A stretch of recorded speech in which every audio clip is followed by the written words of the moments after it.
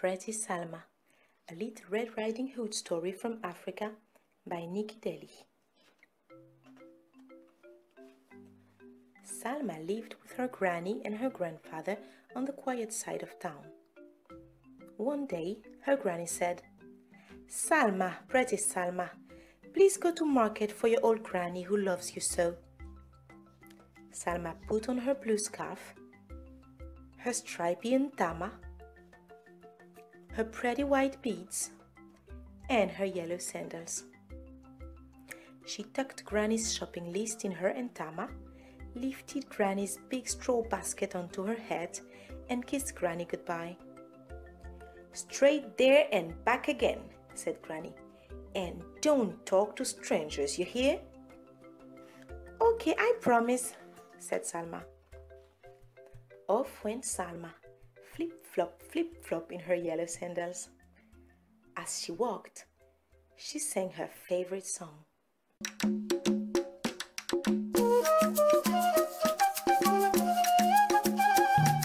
Salma, oh pretty Salma, come kiss Granny, oh, your darling old Granny who loves you so. At the market, she bought a giant watermelon, a speckled rooster, an ice-cold pink drink, and a bunch of candy-striped straws. The sun was growing hot and the basket felt very heavy. So Salma decided to take a shortcut home through the wild side of town. Along the way, she sang her favorite song.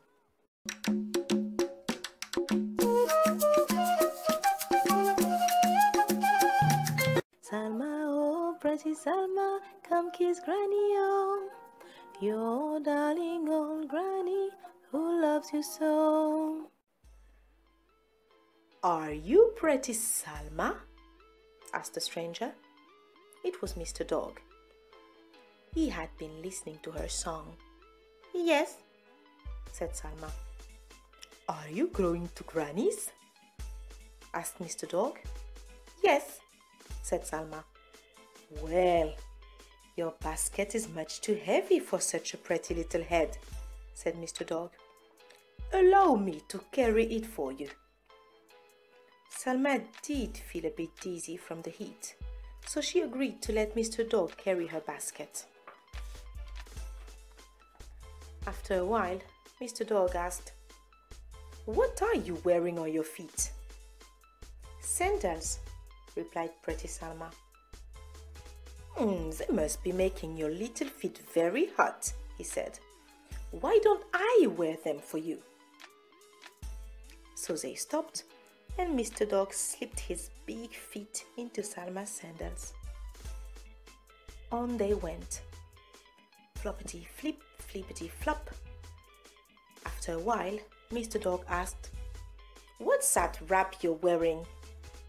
"My ntama," replied Salma. "I bet you'd feel cooler without it. I'd be happy to wear it for you." No sooner had Mr. Dog wrapped Salma's ntama around himself than he asked for her scarf and pretty beads. "How do I look?" asked Mr. Dog, striking a pose. Mr. Dog strutted along the road in high style. Salma began to miss her things, but when she asked for them back, Mr. Dog only said, "Some music will help us beat the heat. Won't you teach me a song?" So Salma tried to teach him her favorite song.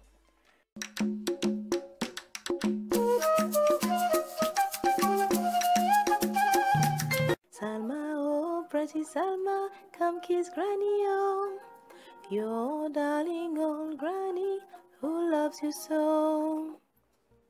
But Mr. Dog was hopeless at singing.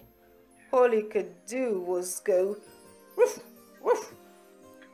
"I need a lot more practice," said Mr. Dog. "And until I learn to sing, you won't get your things back."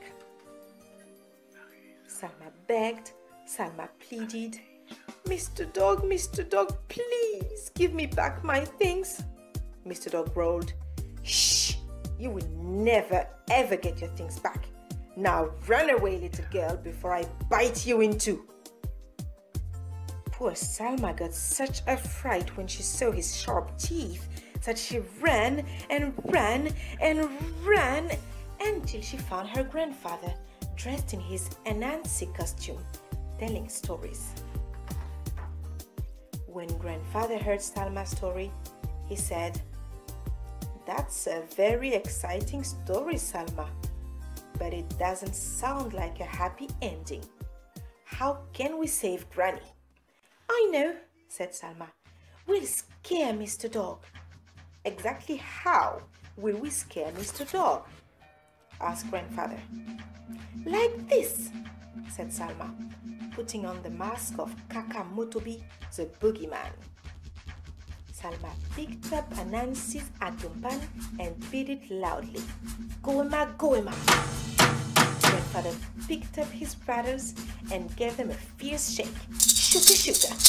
Little Abubakar, who loved a good scare, joined in with clapping sticks. "Katak, katak!" "Let's go!" cried Salma. Meanwhile, when Granny saw Mr. Dog flip-flopping up the path, she thought it was her pretty Salma. "Salma, pretty Salma, come give your Granny who loves you so a kiss," cried Granny. Mr. Dog leapt up and gave her a sloppy kiss. "Oh, my Salma," said Granny, "what a wet nose you have."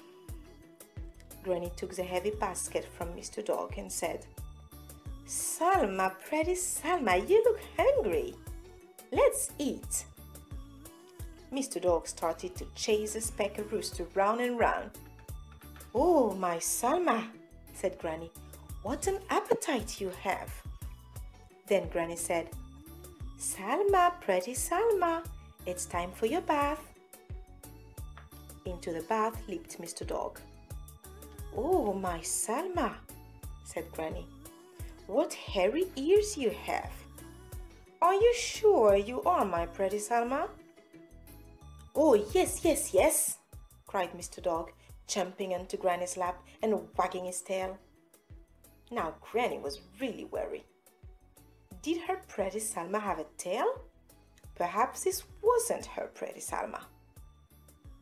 Well, there was only one way to find out. "Let's sing our favorite song," said Granny. And she started to sing.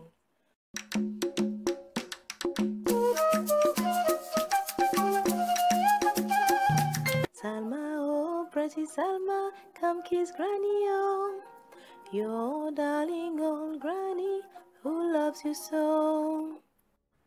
"Woof, woof," barked Mr. Dog. Then Granny knew she had been tricked. She reached for her broom. "Out! Get out!" But Mr. Dog liked being pretty Salma far too much to leave Granny's house. So instead, he growled and snapped at her.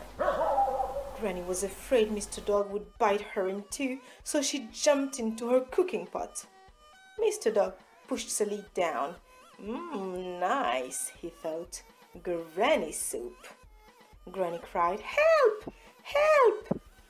Help!" Just then, the door burst open with a loud "Goema, shuka, shuka, katak." When Mr. Dog saw Kakamotobi the boogeyman and his gang, he got a terrible fright.